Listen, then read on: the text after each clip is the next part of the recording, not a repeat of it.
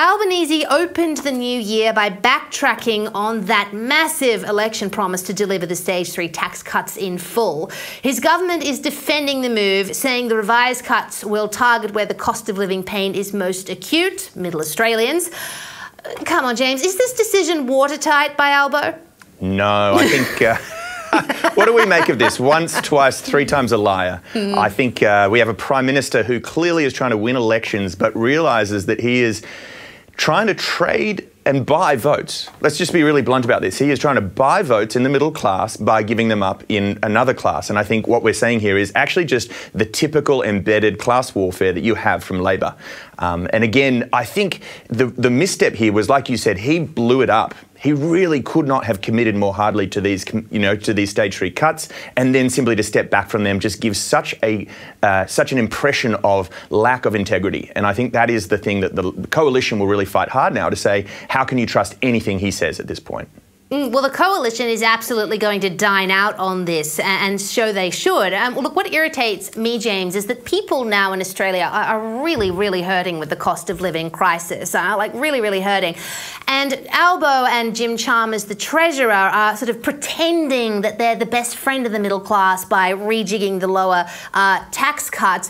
But they're just, sliding in the fact that if these middle class people have any kind of aspiration to earn more money or to save or anything, then they're going to be suckered with 37.5% tax when they hit $135,000, which nowadays is an income that actually doesn't stretch very far if you live in a capital city like Sydney, for instance.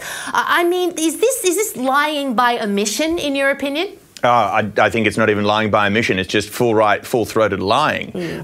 Let's be really clear here. Everyone is suffering. And there's this question that Albanese says, well, can he defend, someone earning $200,000 paying more tax? And he is trying to weigh that up with the middle classes. The unfortunate truth is everyone is paying more tax. Bracket creep there was a commentary this week that said bracket creep was more damaging than the interest rate rises to the common home. And again, in a place like Sydney, where even if you earn an amount of $200,000, you can't necessarily afford a home with a mortgage. So again, we're talking about economic crises that are all coming together, and he thinks that tinkering in the tax system is actually going to be a solution.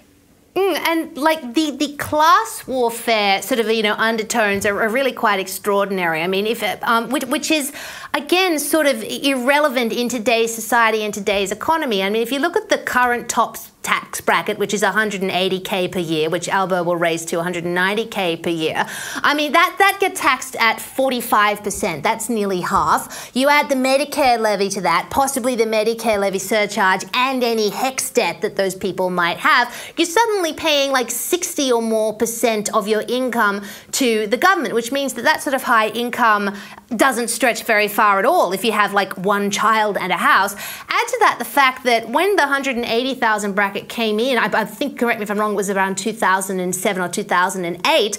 If that were indexed, that top bracket nowadays would be 250,000 or more. I mean, it's all these sort of hidden statistics that Albo is counting on to win Middle Australia. Do you think it's going to work, James?